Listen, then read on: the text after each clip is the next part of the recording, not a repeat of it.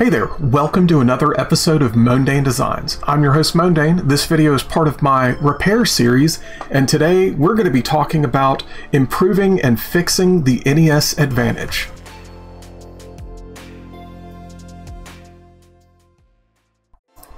The NES Advantage was released in 1987 alongside the Nintendo Entertainment System.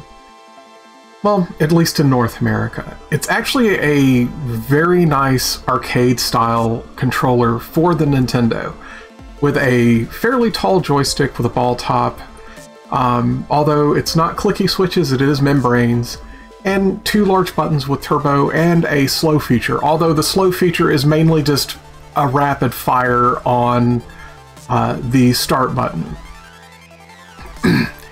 I absolutely love the NES Advantage, and I think it's actually a very good controller if you maintain it properly. There are some issues with it that happen just due to age, not due to quality or anything like that. It's actually the first controller that my granddaughter used when she was 4 years old to play Kirby, and therefore it really does hold a special place in my heart. So, with all of that said, here's the video of me showing you exactly some of the things I've done to maintain the longevity of the NES Advantage. Alright, today we are actually going to be working on a NES Advantage.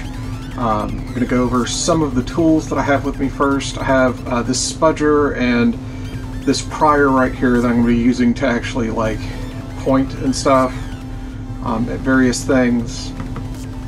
I have a toothbrush with some denatured alcohol and some cotton swabs. I have the cable tied up. This screwdriver currently has a P2 Phillips head in it. If I change that out, I will let you know.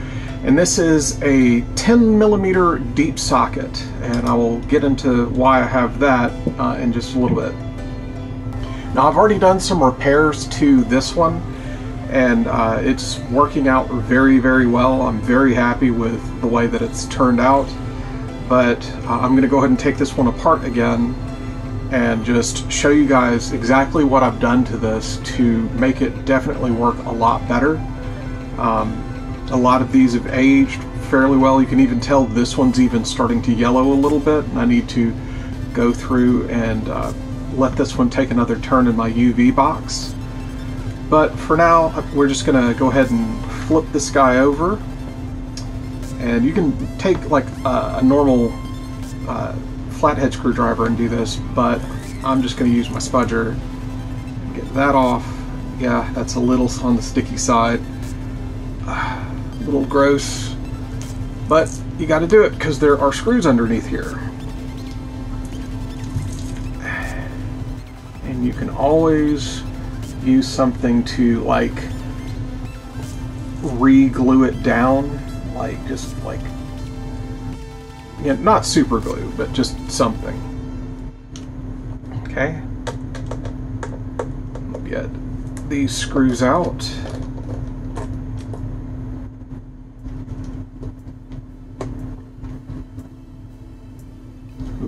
Yep.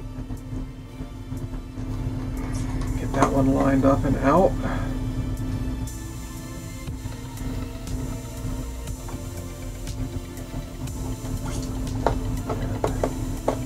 This one.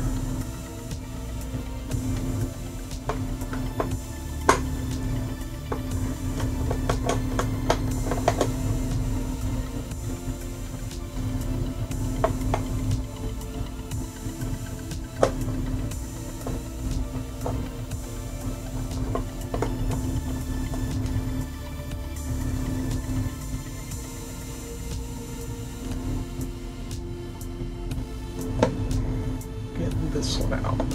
Alright, that's all of the screws on the back. I'm going to flip this one over and do one more thing before I take the back plate off. So I'm going to get a good pinch on those and take those knobs off, and this is where this deep socket comes into play. And you just gently do it. Don't sit there and ratchet on it really hard, because you'll break everything.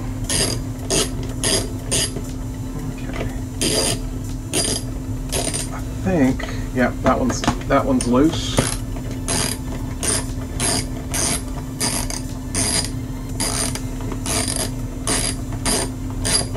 That one should be loose. Okay. Flip these over. Shake out all of that stuff. And the way that these go back in order is there's the ring first, or the washer, and then the nut goes on top. So we'll set those there, and there comes off the bottom plate. I'll just take that over here and set it down. So as long as you don't see anything like Coca-Cola or anything like that in these, because you got to remember, kids own this stuff. You should be okay for the most part. Now, one of the major things that I do that not a lot of other people do is I actually take off the controller directional pad. And yeah, it's kind of a directional pad. I know it looks like a joystick, but you'll see what I mean in a moment, where it's just 4 buttons, up, down, left, and right.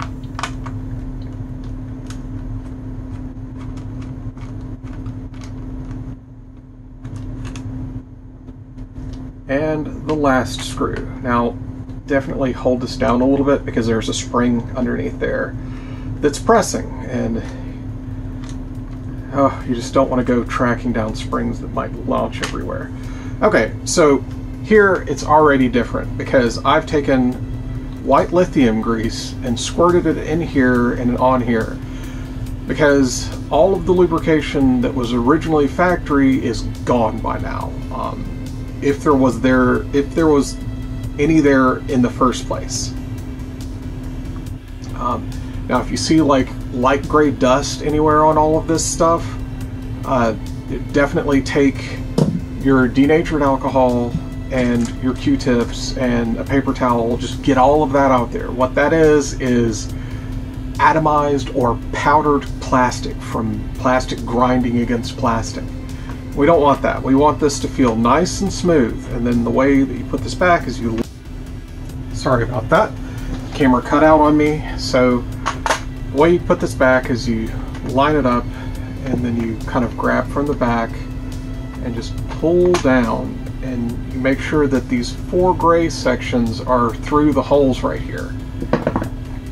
And you take this, put it over the top, and then you can release on the other side as long as it's secured. And then it should just kind of snap into place. And I like to keep one of my thumbs down on it, and then just get one screw and get it lined up,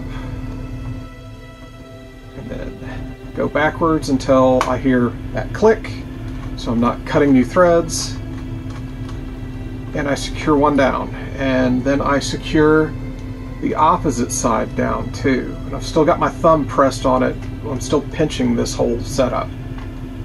Then backwards for a little bit, and there we go.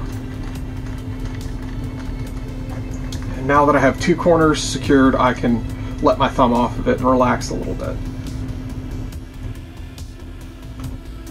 And get this one back in. And my final one. Now, since the camera cut, you did not get to see me take out the black screws on the green board. But that's not a big deal.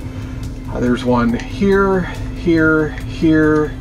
There's one here, and there's this leg that goes right there that basically grounds the entire unit to the metal base plate. But the reason I took out those two 10mm nuts is so that I could flip this guy like this. Now here I usually just clean these pads right here with denatured alcohol when they need them. I check for any corrosion, I check for any breaks. I'm not really seeing anything wrong. I'm not seeing any kind of like residue or anything like that. So it looks like we're fine on the board. Now on the buttons, you want to take each one of them out and you want to clean thoroughly around each button. You're basically not just cleaning this, but you're trying to polish this back to a smooth surface. Now, these tabs are important on either side. Let me get the pointer and point them out. These guys right here are important because they line up with grooves that are right here. And yes, that can happen. You can accidentally get the rubber membrane and like pop it off and have it go flying. So be careful of that as well. Also, make sure that your rubber membranes are do not have like any trash or anything in them and that they look black. But I always go through and I just clean all of the buttons, and then I clean around the outsides of where the buttons slot into, because we just don't want any debris, we don't want anything interfering with that motion so that you can continue to press the buttons. I don't use any lubrication here, although I could possibly use Teflon tape or something like that, just with a sticky side on one side or something along the lines to just kind of guide that. But that's basically it. After that, you just kind of just make sure everything's sitting back pretty, and then flip this back over. And then you put all the screws back in, and you put the cable back where it goes, and then you put the lid back on, and everything goes back in together. And remember, on this top side, it is washers first, and then the two 10mm nuts that go on top. And then after that, the gray things go on, and I usually line up the buttons to go all the way down first by twisting the knob all the way to the left. That way I can line it up perfectly, and everything looks and feels just as good as when it was brand new, and possibly even better. But I'm going to leave it here, guys. You guys know what to do. Definitely put your white lithium grease in the ball and socket joint here, and check for any kind of grime or anything like that here. Clean out everything thoroughly. Make sure you have your denatured alcohol, your toothbrush, you know, some cotton swabs, your 10mm socket, deep socket, your P2 Phillips screwdriver, and you should be good. Everything on this NES Advantage is very easy to service.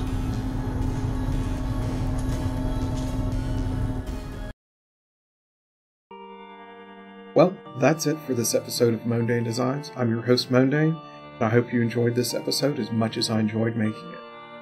I have videos on the 1st and 15th of every month, and look forward to sharing them with you. As always, please like, comment, and subscribe, and have a wonderful day.